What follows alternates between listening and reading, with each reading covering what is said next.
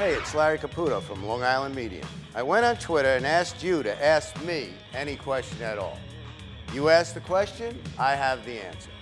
I have a question from Theresa Caputo from Twitter, and her question is, what is your fave pasta? That's a great question. I'm Italian. I've been eating pasta my whole life, and I love just about every pasta there is, but my favorite pasta is white clam sauce with a touch of Marechiara. You might ask, what does that mean?